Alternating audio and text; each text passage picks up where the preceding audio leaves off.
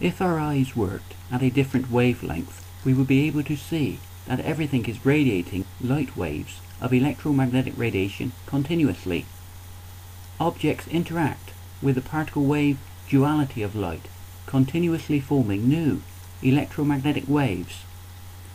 In a new theory, this universal and continuous process forms the time continuum or arrow of time itself.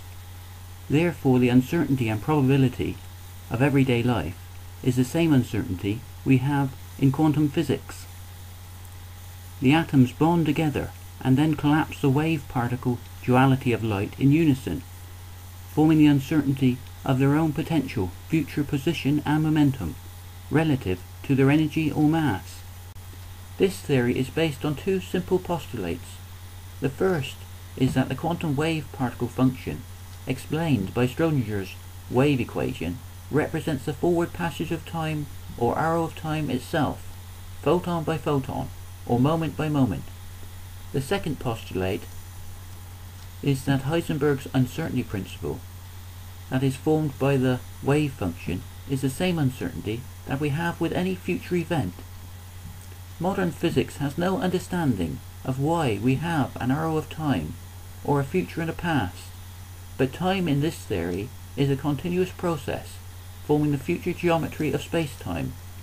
Time is a hidden variable of quantum mechanics.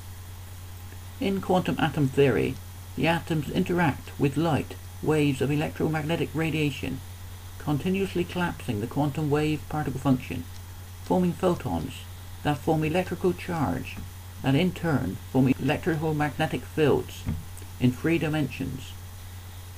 This forms the local space-time geometry.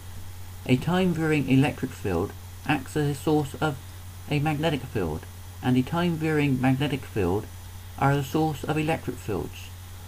When either field is changing in time, then a field of the other is induced. This will be relative to the position and momentum of the objects creating the time variation, the atoms themselves. There is a complete and perfect symmetry between positive and negative electric charge. In every particle variety there exists an antiparticle counterpart that forms a profound symmetry within the space-time geometry of our universe. In this theory, the continuous formation and breaking of these symmetries relate not just to space, but represent the forward flow of time, or passage of time itself. It is because the observer can choose when and where to collapse the wave function that we have free will. Life will create its own ripples in the fabric of space-time, forming its own broken symmetry of its own evolutionary path, or timeline. It is because this process is at the same rate that light moves, that the speed of light between the atoms will always be a universal constant, independent of the motion of the source. This can also explain why light is so beautiful when it strikes an object. It is because we are looking at a moment of pure creation of time and space.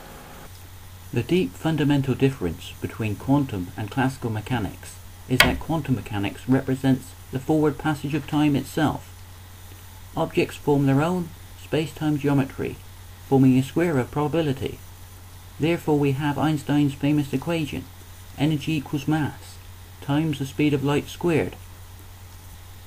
I hope to base this theory on pure mathematics and therefore pure physics. I believe this can be done in just 3 dimensions and one variable, time.